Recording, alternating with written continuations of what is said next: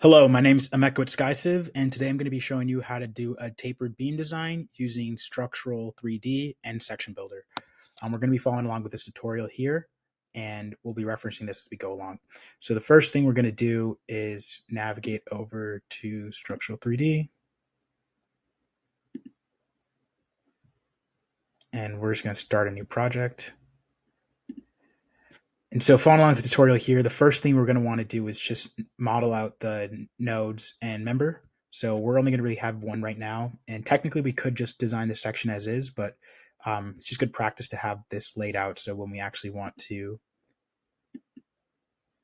view the beam, we can have an example of what it looks like.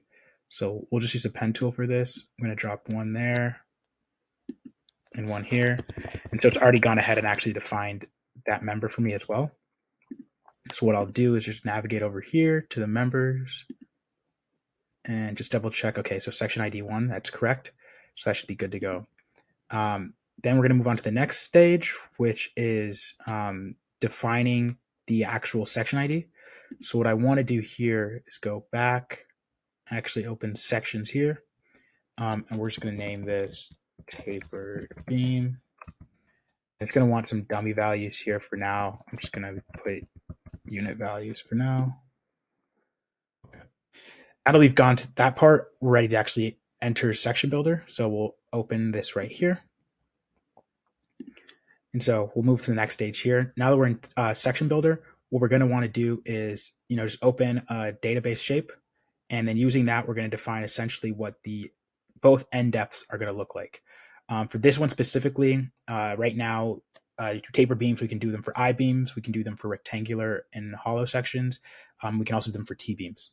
So what I'll show you today is just how to do it with an I-beam, but the process and procedure is pretty much the same for all of them.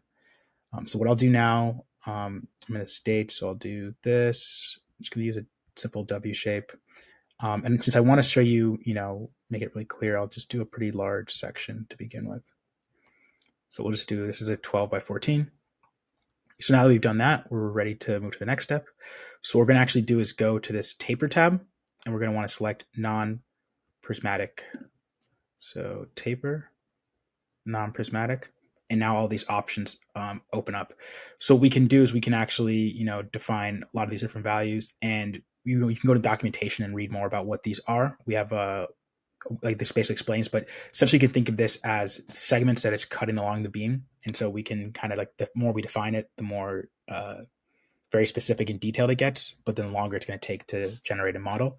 So 4 seems to be the minimum we want to go with. And so we'll kind of leave it at that. But the next thing we're going to want to do is choose an end shape. So I'll say choose end shape, and we'll just go for W4 by 13. That seems to be the smallest. We'll go submit. And now what you're seeing here, that's going to be just defining the depth variation. So this is showing where it starts and then kind of like a rough estimate of where it's going to end. And so we can define this from the bottom. We can define this from the top down. And we can also define it, coming from both ends. So what I'll do for this specific example is we'll just go from the bottom up. And then the next thing we can actually do is we can click here and see view summary, and clicking this will kind of show us an example of, okay, this is the first depth, and then this is what the second one looks like. So we can close that out.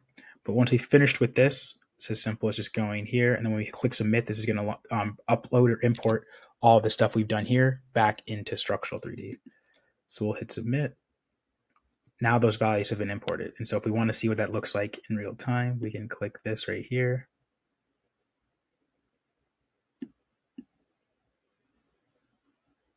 Okay, it says, just ignore that for now.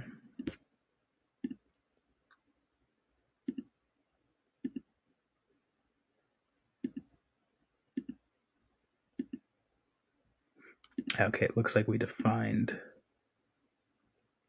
So we defined section 2 as a tapered beam. So what I'll actually do is just go to members here. And for our member here, we're going to switch this. So this is just section 1, just a basic section. When we go to section 2, we'll be able to see what the tapered beam looks like. So when I hit apply, now we have that tapered beam section. So we can go back to section 1. It's just a simple, defined section. And now we can actually see that taper from the longer to the much shorter beam. And obviously this one's at the top. What we can show is if we go back to section builder,